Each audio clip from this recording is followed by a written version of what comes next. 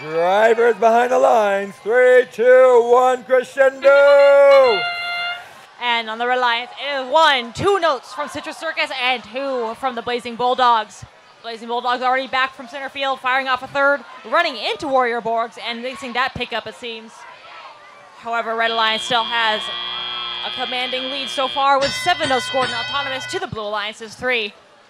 However, Blue quickly working to try and make that up. Quicksilver on the Blue Alliance already dropping off 1 note in their amp and across the field at their source, grabbing another.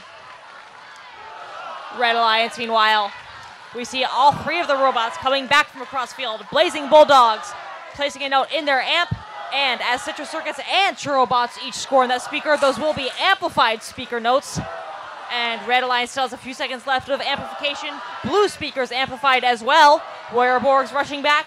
They may have just gotten that note scored in time, and their alliance partners, Quicksilver, already placing 1 note in that blue amp again. And Red leads by about 20 points as we have a minute and a half left to go. Churobots, Blazing Bulldogs, both racing back from that red source, and both lining up at their speaker. Blazing Bulldogs first to fire, then they score in a now amplified speaker, as do the Churobots.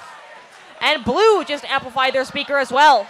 See Quicksilver and 9470 each scoring, and Warrior Borg's back. Well, that bonus is still active. Their shot goes wide, unfortunately. However, Quicksilver managing to score 1 more.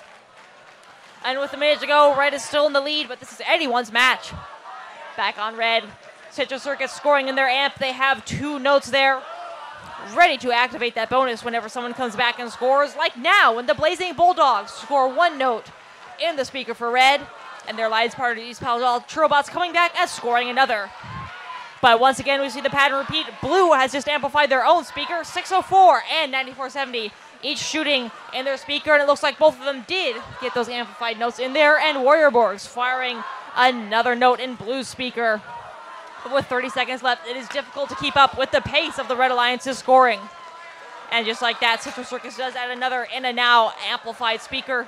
Red has scored so many of those shots with that bonus active, and it has helped them hang on to that lead. And we now have 15 seconds left in the match. Warrior Borgs on Blue, trying to grab onto that chain as Churobots do the same for Red. We have just over 5 seconds left. Warrior Borgs are on stage, but they fall to the ground. 3 seconds left. Blazing Bulldogs trying to get up in the air. Looks like they just in the nick of time made it on stage for Red.